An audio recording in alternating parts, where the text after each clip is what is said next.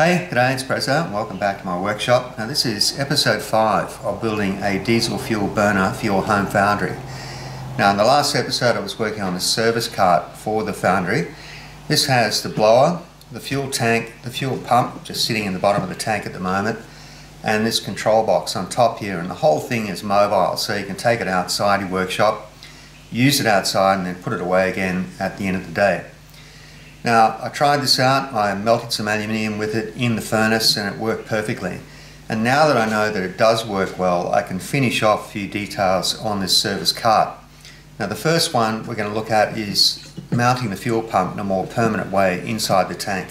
Now at the moment it's just sort of rattling around inside the bottom of the tank, and I also want to be able to close off the tank with the original cap so that we don't get dirt and debris and insects in with the fuel. And that means mounting the pump in a more permanent fashion alongside the original opening to the tank. I also want to powder coat this control box and make a nice neat panel to go on top here. We'll do that in the laser cutter engraver and get that part of it finished off, and we might even make a casting at the end of the video. But first job, we've got to work on this fuel pump, so let's get it out and have a look. So here's our fuel pump. I've taken this out of the tank and I've just wiped all the excess fuel from it. Now this is actually a fuel pump from a Yamaha motorcycle. Now I'll put a link in the description below. I bought this on eBay and it was relatively inexpensive, and it seems to be sized about right for the 2.5 gallon per hour nozzle that I'm using in my burner. Now it's operated by 12 volts DC and I've got a variable DC power supply in my control box. This Molex connector allows me to remove the whole pump assembly from the control box and the service cart for cleaning. It comes with its own filter which goes in the tank, but I also fitted an inline filter as well. Today's challenge is to mount this rigidly inside the tank instead of just letting it flop around in the bottom. Now to do that I'm going to use this copper conduit here. Now this is just a piece of copper tube, 19mm OD. And that's the correct size to take the fuel tubing plus the 2 wires. They'll fit up inside that tube. Bit of a snug fit, but it does go. And at the top of the tank I'm going to use these brass fittings here. Now these are just plumbing fittings I had lying around. So the copper tube will fit into this board hex fitting here. That'll be soldered in place. The flange will be bolted to the top of the tank, and then the fuel tube and the wiring will come out through this hole here. Now the challenge is at the other end we need to connect the fuel pump to this copper conduit. Now I've got some Delrin, and this will make a clamp that goes around the outside of the pump body. Now I've checked and Delrin is diesel fuel compatible. In fact a lot of fuel pump manufacturers use Delrin in their pumps. So we can slice off a chunk of that, bore it out, fit over the outside of the pump body. But then how do we connect the copper tube to the piece of Delrin clamp to the pump body? Now I've got to leave room here so we can tighten up the fuel clamp or the hose clamp, and we've got to leave room for the 2 spade connectors that take the power to the pump.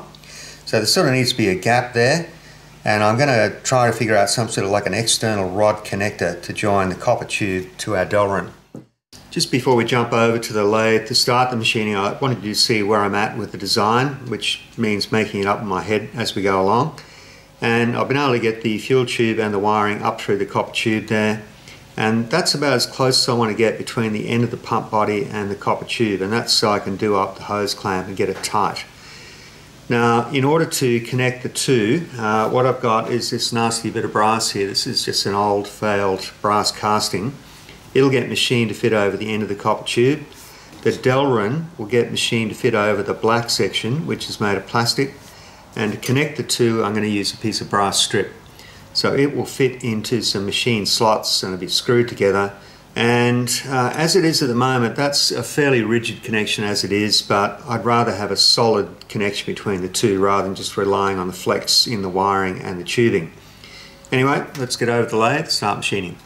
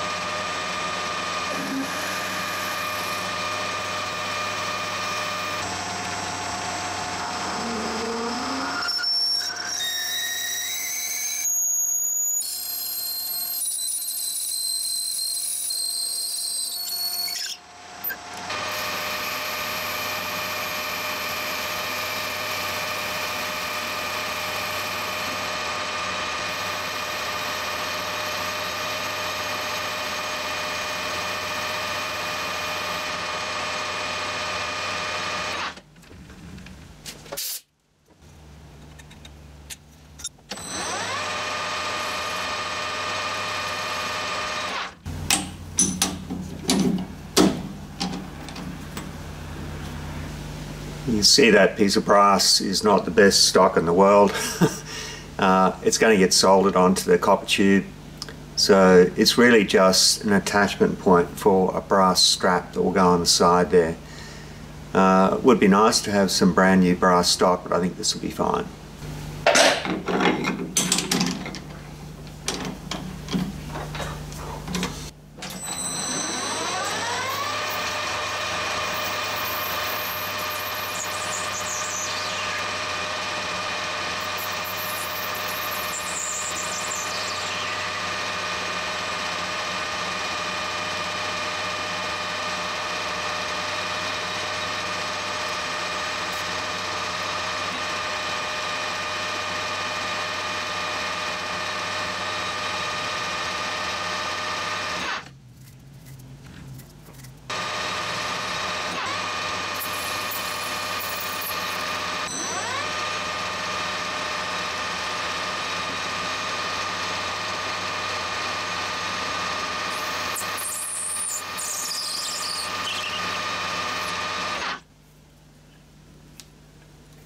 I need to go ahead and drill an offset bore in this Delrin part here, and that will take the housing on the end of the fuel pump body, and then eventually these two bores between the brass part and the Delrin part will be aligned, and they will sort of match up with one part of the circumference in the same plane.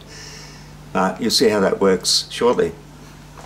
So I've got the set up in the 4-jaw now. I need to make a 25mm bore, and it needs to be offset 4mm from the center of this Delrin part. So if I sweep the part through 180 degrees, we should get a total of 8mm, and that's our 4mm offset. And then after we finish boring that 25mm hole, the end of the fuel pump body should slide in. It'll be held in place with a single grub screw. It's just to stop the fuel pump from flapping around inside the tank, so it doesn't need to be super tight.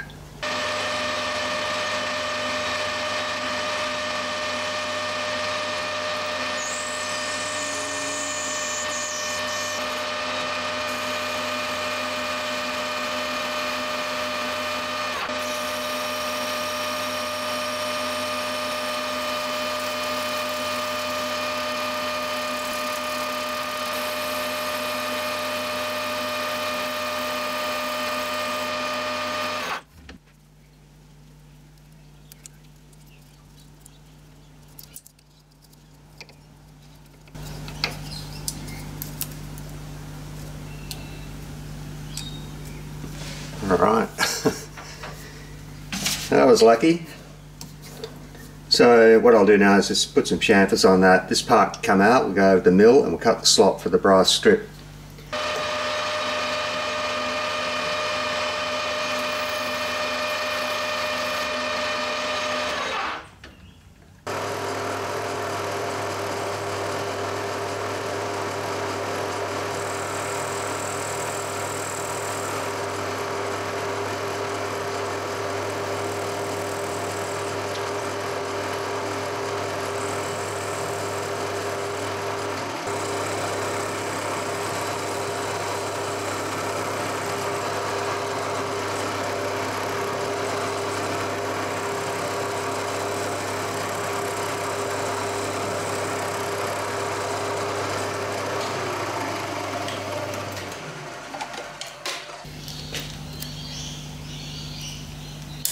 Well, there's the pocket now with the brass strip in it. I think I'm just going to soft solder this together. Doesn't need to be that strong. I'll put an assembly hole in this ring part now and put a thread in it so I can use a brass screw to hold everything together while I do the soldering.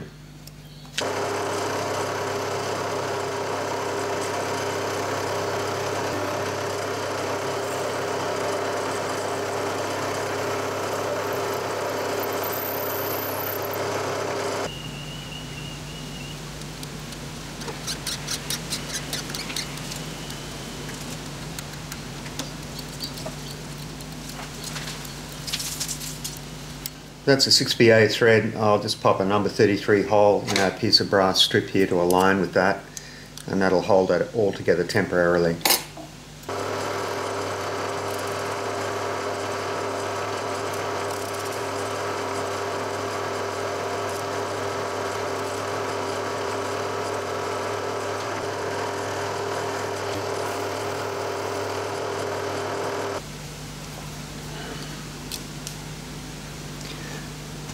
Okay, so I can put a screw in there, but I need to get the Delrin part done with the same style of pocket, but it could be a problem.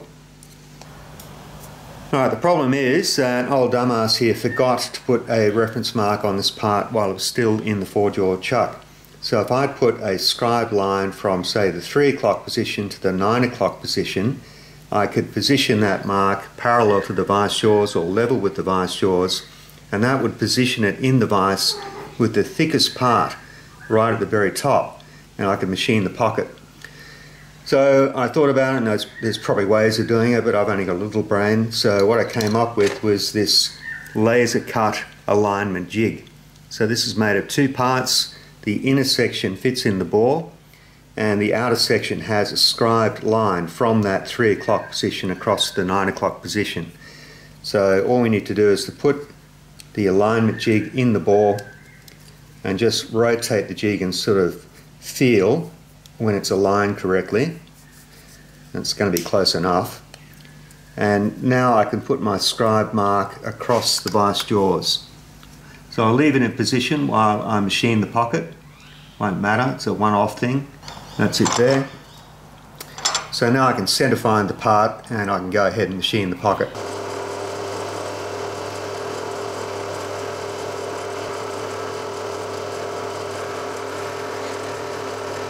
Okay, I've centered up there now, so I'll cut the pocket the same width as our brass strip, and then we get that assembled. I'll also drill 3 holes. Now, just off camera, I cut that brass strip to length, and I put 3 holes in there. They're clearance holes for a 6BA screw, and 2 of them will be used to attach the brass strip. The middle one will be used as sort of a grub screw to hold the assembly onto the fuel pump.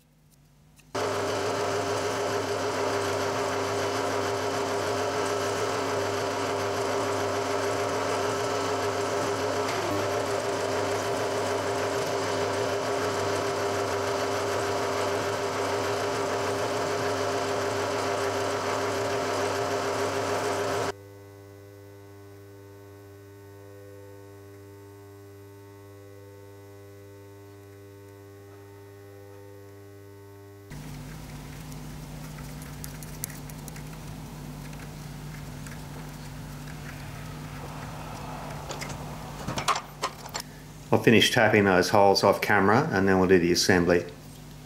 Well, there's the full assembly. I just did this off camera. That middle screw that you can see protruding there is longer than the other 2, and it's pressed up against the plastic housing at the top of the fuel pump. Now, not by very much, it's just barely gripping, so I'm not going to deform anything, but that makes it a really rigid, tight assembly now, so I'm really happy with that. The outlet from the fuel pump is concentric with the copper tube, so when we attach the fuel tube, it doesn't have to kink or bend, and the wiring will fit alongside the fuel tube at a later stage. Now, I'm not going to solder this joint here, that 1 screw is enough, but I will solder that brass ring to the copper tube here. So what we can do now is turn our attention to this end, and we'll get all the fittings on that, and we can bolt everything into the fuel tank. I was just getting ready to mount this conduit in the fuel tank, and in the previous episode I said I was going to cut a hole alongside this existing filler neck here, and I was going to mount this brass flange in the top of the tank or underneath the top surface of the tank there. Conduit would fit down through that, and then I'd have the pump rigidly mounted in the tank, but I still had access to this filler so I could fill the tank with fuel. Now, one of the things about publishing these videos in parts is that often people leave comments on the previous video, and often they're brilliant ideas that you just totally overlook yourself. Now, one person commented and said, why would you bother cutting another hole in the tank when you could fit that conduit down through this hole, and then you can still take the pump out, you can fill the tank, And I thought about it and I thought, yeah, why didn't I think of that?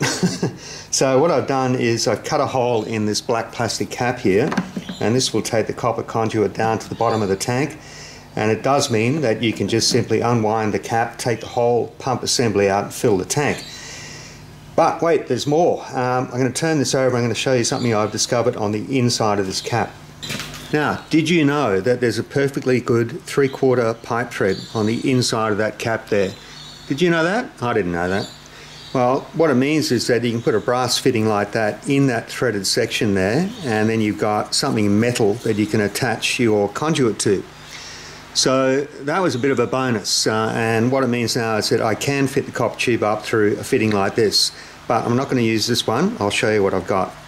What I've done is I've machined up a slightly longer section of that threaded coupling there, and I bored this out so it's a sliding fit on the copper tube rather than a tight fit. And what I can do now is screw that into the cap, and then we can fit our conduit through here, and it will just slide and rotate. And that means that when you go to remove the cap, you don't have to worry about the pump twisting and the tubing twisting and the wiring twisting. It will just rotate, but everything inside will simply stay in place. I'll show you what I mean. Well, there's the full assembly now. I've got the fuel tube and the wiring running down the inside of the conduit, and I've clamped the fuel tube onto the pump. Everything's fastened at this end. I've cleaned everything up. So to assemble this now, it's just a piece of cake. You just drop the filter in, lower the whole assembly to the bottom of the tank, and you can sort of feel when the filter's aligned with the recess at the bottom of the tank there, and then you just tighten up the cap. So I reckon that's a brilliant solution. I just wish I'd thought of it. Just about to powder coat this box here. This is for all the controls on the service cart, and when I got this piece of material it was scratched and dented and heavily damaged. I sanded that all over with a 220 grit random orbit sanding pad, and you can still see some of the damage, but the powder that I'll be using to do this is called Wrinkle Black. Now this is a Caswell powder, and it's excellent for this sort of job here because it will hide all of those defects. And the finish that you get is a bit like what you would see on old vintage radio and electronic equipment. So I think it's going to be great for this. So I'll get the powder on and bake it, and I'll show you when I'm done.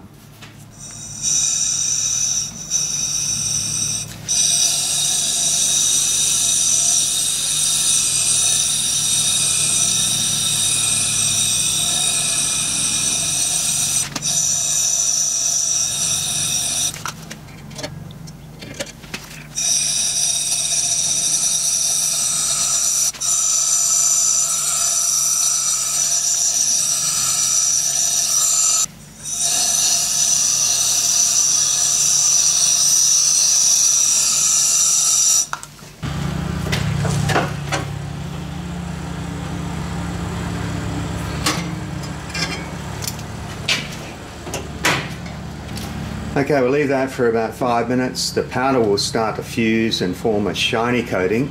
Then the texture develops, and then you leave it another 10 minutes and it's fully cured.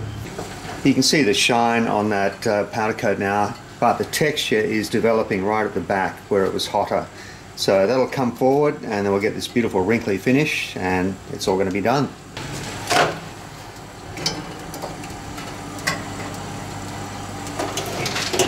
Okay, well, there's our fully finished part. As you can see, it's got that beautiful texture on it.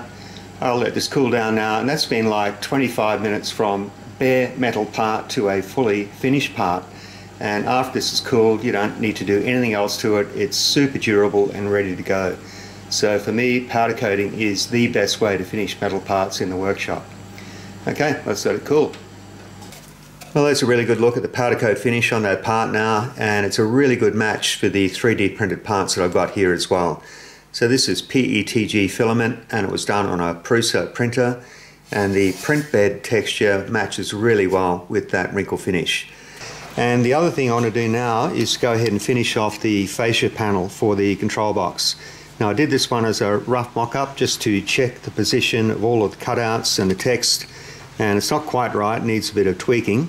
But I was just cleaning it to show you on camera, and I sort of bent it and it cracked. So yeah, definitely going to make another one of those.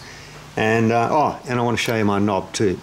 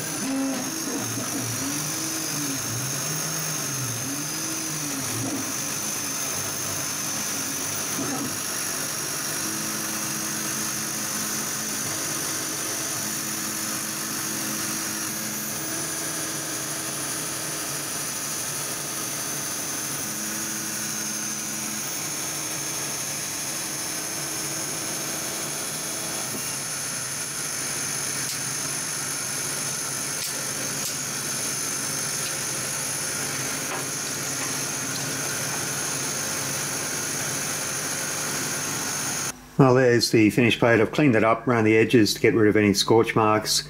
And you're probably wondering what this big black circle is in the center here. That space is reserved for branding, and I'll show you that at the end. Well, as you can see, the fascia panel is now installed. I've rewired all of the interior of this box and everything works. Now, some people were concerned that I had heat sinks inside this box and it's closed off at both ends. And they suggested that maybe it was going to overheat in hot weather. So I've taken that advice on board, and what I'll do is I'll fit this little vent plate here. So I'll need to reprint these two ends. So that will go on one end, and I've ordered a 40mm silent PC fan, 12 volt, to go on this end here. So that will just sort of circulate some air through the box there. Now, I bet you're dying to see my knob. And there it is, and isn't it magnificent? Now there is actually two of these. These were machined up out of some scrap aluminium. They've been anodized, so we've got blue for air, red for fuel, and they have a pointer which makes it really easy to see what setting you dialed in on both the controls. So if you're standing back from a distance, you can just look over and you see what settings you've got. Now these switches have been replaced. They're brand new ones with red neons. And I want to show you now some of the upgrades that have happened because of comments that were made on the previous video. So the first one here is the cooling fan that I fitted in this end of the control box, and the fan is actually on the inside, and I've got some steel gauze or steel mesh there so we're not going to get insects and so on the inside of the box. So I did have to 3D print a new end for it, but I think this is a big improvement. Wait till I turn around and I'll show you the other side. Well, there's the vent that I showed you earlier, but it's been powder coated and it's been screwed onto a new 3D printed end for the box. There is some steel gauze on the inside there, again to stop insects from getting in. And this is actually where the hot air will escape. So the fan blows the air right through the box and it exits through this little louver here. Okay, let's look at another feature. Now, another viewer had suggested it probably wasn't a good idea to have this rubber tube exposed where it joins onto the burner. And when this is stretched out straight and you're walking past with a crucible full of red hot metal, if you have a spill, you could potentially burn through that tube, then you get a fuel leak, and then you're going to have a bad day. So what I've done is I put a stainless steel sleeve over all of that tubing up to the fuel filter. This little section here is really close to the tank anyway, so it should be fine. And you can buy this stuff on eBay. It's like an expanding stainless steel sleeve. When you slide it on the tube and stretch it out straight, it shrinks down onto the tube. Now, all of the ideas I showed you just now are ones that have come from comments on the previous videos, all brilliant ideas, and you know, I try to adopt as many as I can if I haven't gone too far with the build. Now, another comment was that I shouldn't be using a plastic fuel tank for the same reason. If you have a spill, you could puncture the tank. I'm sort of stuck with this now because it fits the cart, but what I can do in future is make a steel cover just to cover the top and the front. And that way, if you get a spill, you get you know, some protection to the tank itself. All right, now we've talked about this too much. It's time to actually get on and use this. So I'm going to make some castings, and then I'll show you the castings when we're done, and we'll talk about the project that they're going to be used for.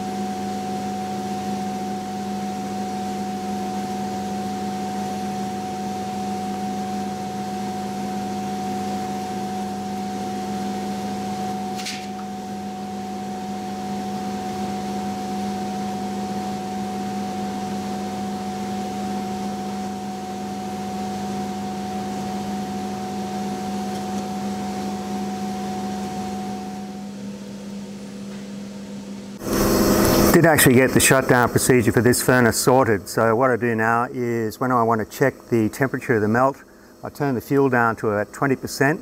I can open the lid, you can scoop out the dross, you can also check the temperature of the melt without burning up your pyrometer. And then when I want to take the crucible out, I'll turn the fuel off at the plug valve on the burner. Now that cuts the fuel immediately. I'll turn the fuel pump off electrically as well, but I don't have that problem with the residual flame that keeps burning after you take the crucible out. A little bit of smoke still coming out of there, but I think that's just part and parcel of using diesel as a fuel source. But overall, super happy with the way that went today. It was about 15 minutes from start to finish to putting the metal in to actually pouring it. And I used a brand new ingot of 601 series alloy for doing this casting. So let's go and check, see how they came out. So here are the finished castings. I think they turned out great, and these are going to feature in a playlist that should be airing in about a week or two. So we're going to be doing some metal machining, some metal finishing, and we're going to make a useful tool for your drill press in your workshop. So tune in for that, but for now I think it's time to do the wind up. That's it guys, I think I'm going to sign off on this build now. I'm totally happy with it. I think it hits all the criteria that I set back in episode 1, apart maybe from the noise. It's marginally noisier than my old propane burner, but I'm happy to trade that off against the speed of being able to melt materials much more quickly. Yeah, I think it's also cheap to operate, and it's simple and easy, and being on this cart here means that I can move it around the workshop. So maybe the only improvement would be to sort of work out some sort of a bracket or some sort of a clip or clamp for the burner itself, rather than just balancing it on the tank. But yeah, totally happy. Thanks for watching, thanks for tuning in, and we've got a new project starting in the next video. So, oh, you want to see what's under there? Really? Okay, because you asked nicely. Well, that's my little tribute to my mentor on this project, and that's Perry Merritt.